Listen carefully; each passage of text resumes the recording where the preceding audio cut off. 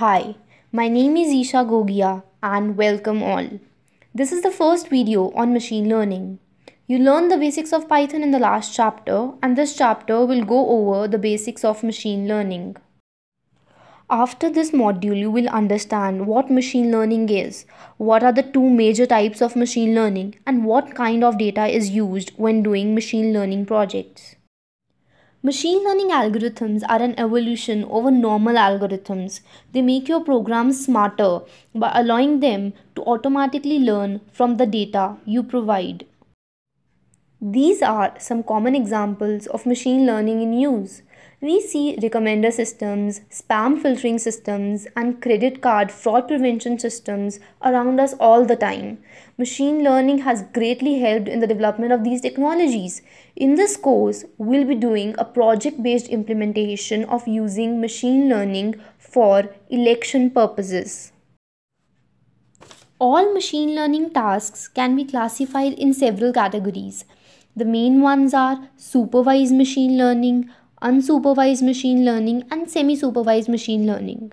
Supervised machine learning relies on data with true label or classes available. For example, if we want to teach a computer to distinguish the pictures of cats and dogs, we can download some pictures of cats and dogs and add tag cat or dog to it. Labeling is usually done by human annotators. So now we know true labels of the pictures and can use this data to make our algorithm learn the right way to classify images. Once our algorithm learns how to classify images, we can use it on new data and predict labels, that is cat or dog, on previously unseen images. Now, unsupervised machine learning means that we deprived a learning algorithm of the labels we used in supervised learning. We just provide a large amount of data. For example, if we do not label the images of cats and dogs, but we still want to split this data into two categories, then we employ unsupervised machine learning to separate the images in two groups based on some inherent features of the pictures. Semi-supervised learning is a class of supervised learning where it uses a small amount of labeled data and large amount of unlabeled data. We use semi-supervised learning algorithm because unlabeled data is cheap and labeled data is hard to get. Reinforcement learning is a type of learning in which actions are taken by accessing the current environment to maximize the reward. Game playing is a good example of reinforcement learning. These are some of the common machine learning algorithms. This course will go over a variety of these algorithms. Finally, these are some common data types one will encounter when faced with a machine learning problem.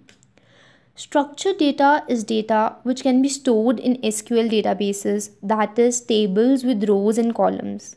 They have relational key and can be easily mapped into pre-designed fields.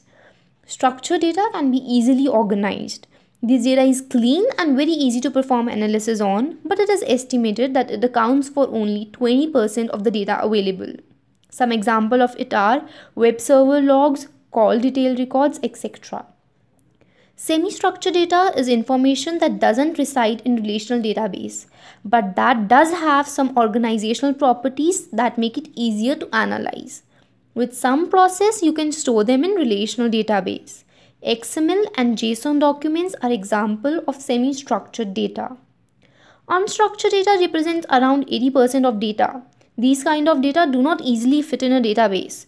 Unstructured data refers to information that either does not have a predefined data model or is not organized in a predefined manner. Examples include social media data, photographs, video, etc. And that concludes our video. This course was created as a part of the Stanford Crowd Course Initiative, the world's first massive online open coursework developed entirely by an online community.